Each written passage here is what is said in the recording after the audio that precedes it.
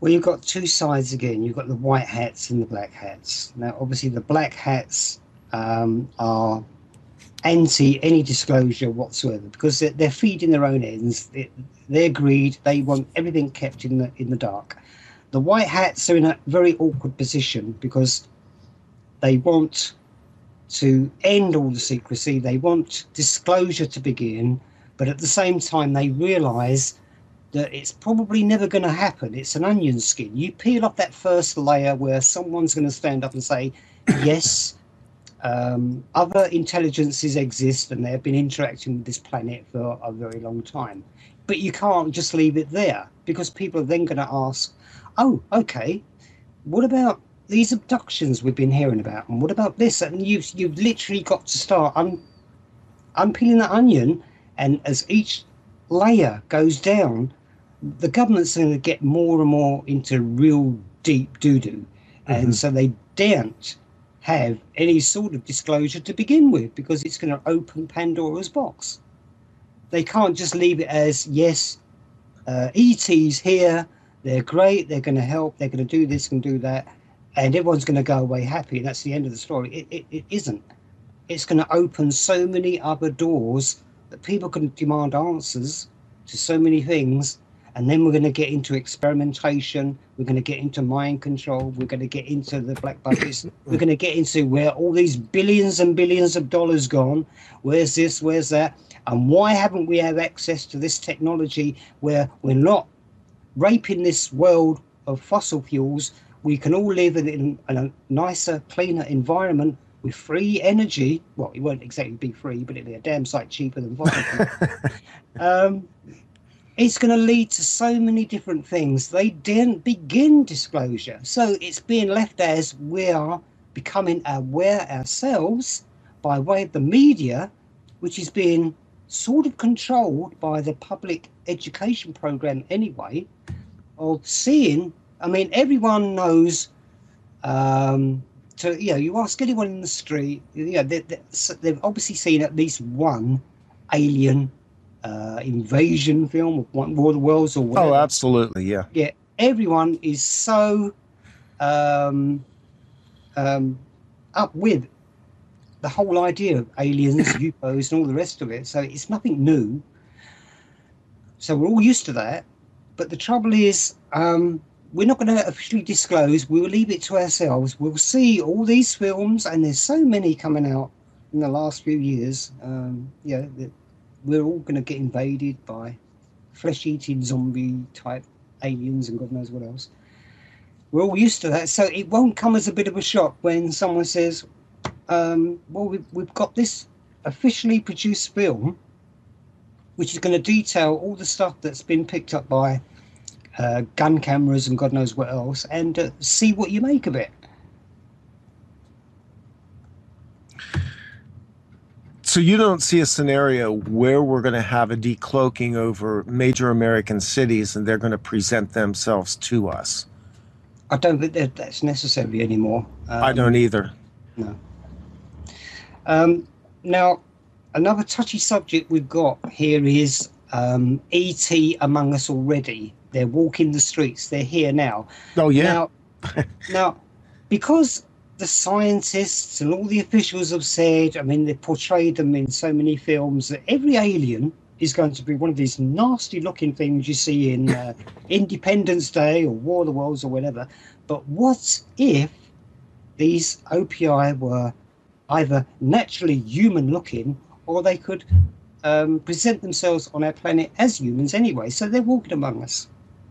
Absolutely. And I think that may be the most difficult thing for the average person to wrap their mind around as they become aware of the assimilation that's occurred with humanity of off-planet beings.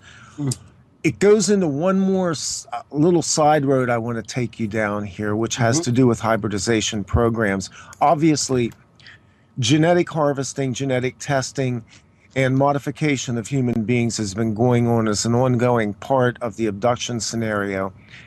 We have abundance of evidence. I have personal evidence of encounters with beings that are what I guess we would call star children or hybrids.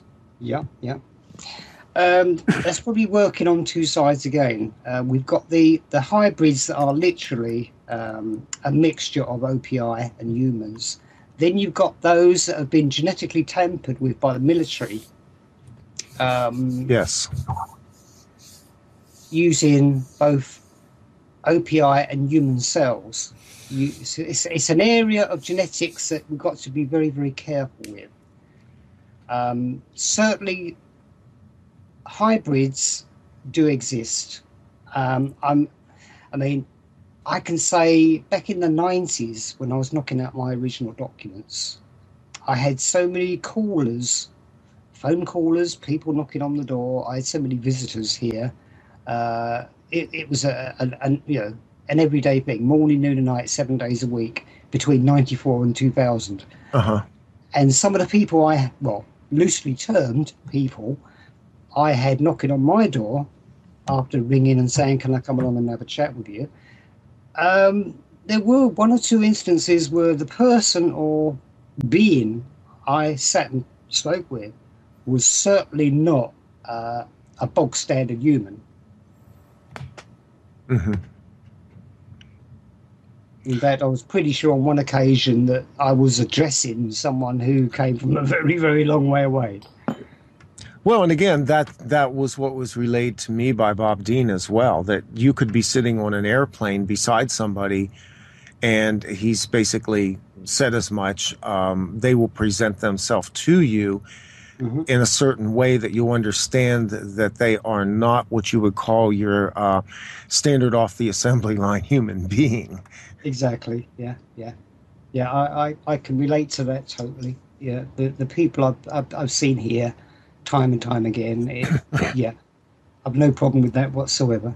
But the general public would. I mean, they're so conditioned now that you say it used to be the typical grey that they were conditioned with, but after a certain time, we've seen nothing but these really strange-looking alien types that you say to Joe Public, well, what does an alien look like? And it's either going to be the grey or more likely this hideous looking thing that makes a very, very strange noise. I don't know about you. I've had encounters with beings that were rather brief, but my encounter with them and my intuitive sense was immediately this is a person, this is a hybrid. And these encounters on a number of occasions to me have seemed almost staged. It's like they were showing themselves to me. Yeah. Now that would be part of the course. That would be the way it worked here. Similar. I mean, as I said, so many people were contacting me. It was ridiculous. But now and again, someone would ring up in a nice, quiet, polite voice. I'm such and such. Could I, come and use some of your time? Could we just have a chat? And the person would outwardly look quite normal, quite human. But once you're seated and you start talking and you're a bit more comfortable, a bit more relaxed, you start notice some subtle differences. Maybe the eyes are a certain shape or a certain colour, or the irises are slightly. You're trying to fathom it out. That's one of the things that's a giveaway is the eyes. It's all the small but subtle differences, and then you start hearing. Before you've spoken, before you've got a question lined up, you've already got this little voice in your head that's answering that question. Yes, absolutely. And you think, my God, I can hold a mental conversation with this person here and now. And you both look at each other and there's that smile, very subtle smile. They know, you know. It's brilliant, absolutely. Yeah, absolutely. Very interesting. Thank you. I'm going to bring us forward a little bit into recent events and just skip over a couple of things, get your takes on them, because a lot of things to me are connecting, and you've been so generous with your time. I again thank you, and I don't want to be too presumptuous of you. Recently, maybe we can speak a little bit about this: the Gulf of Aden, Iran, Iraq, and so-called stargates. Right, okay. Well, then again, the guy to actually speak to regarding the Gulf of Aden would be Aaron, because he seemed to have come out with so much information. Now, I built up a habit over the years to not take in everything that's been put out there by way of either interviews or on forums. I'll glimpse here and there, but I won't go out of my way to actually go into any great detail. Right. Now, Aaron probably is a great bloke, but for one reason or another, I just can't get into all. Well, Aaron has disappeared.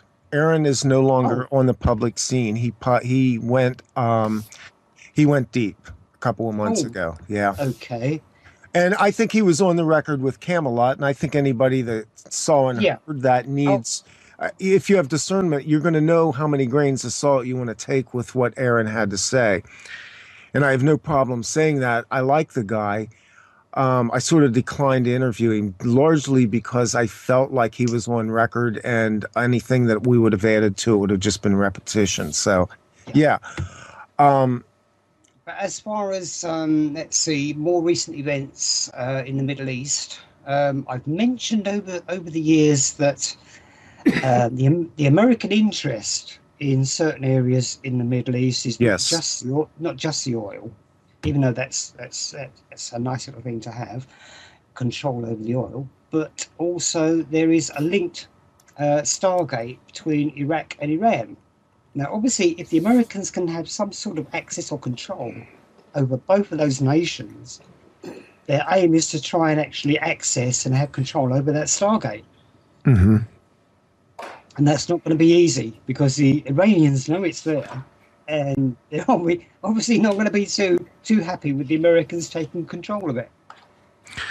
Well, there's the persistent rumors of our last excursion going into Baghdad and sacking the Baghdad Museum, which seems to have contained some objects that were coveted by the Western power elites as well, which I suspect are also connected to potentially some maybe ancient alien type artifacts. Yeah, I'll go along with that. Yeah. Yeah, go ahead, Barry. Well, because the Americans now have, I nearly put my foot on it there. The Americans have some control in Iraq, but not the control that they actually wanted or envisaged years ago. Mm-hmm. Now, to get to that Stargate, they've literally got to have full control of Iraq. So it's not really going to happen anytime soon. So they've had to make do with what they found in that museum. Are you familiar with what Peter Moon detailed in Transylvanian Sunrise about the, I will say, alien trove inside of a mountain in Romania near Transylvania? I know of it. Okay. But I don't think I can comment with any validity on it. Well, the reason I ask you that is because it is alleged that that connects as well to Iran and Iraq in sort of a tangential way, that in fact there may actually be a series of gates that connect and that may in fact themselves be an array of gates that would open up a larger presence. That's feasible because there are a number of natural gates scattered all around the planet. So that wouldn't surprise me. I ask you that because of what Duncan O'Finian has disclosed on the shows that I did with him last spring, where he talked about what was going on at CERN as well, where they're basically attempting to open a portal. Oh, right. Yeah. So there's a lot of connections. These are, again, like we talked about earlier, these are like all the little puzzle pieces that in our spare time we sit and push around to try and make a bigger picture, because obviously we don't have the facts, but we have enough intuition and enough on the table that we can look at it. Mm. Well, I can add just a snippet of information that the British were, in brackets, messing around with something back in the 80s underneath Salisbury Plain in order to try and open the portal, the gate, whatever name you want to give it, which is in that particular area. They came unstuck, And the last I heard was they were seeking some sort of help from the Americans. After that, it all went quiet. What, they got themselves in a little too deep there? I think they got themselves up to their neck in, you know what, yeah, and required some help from outside, yeah.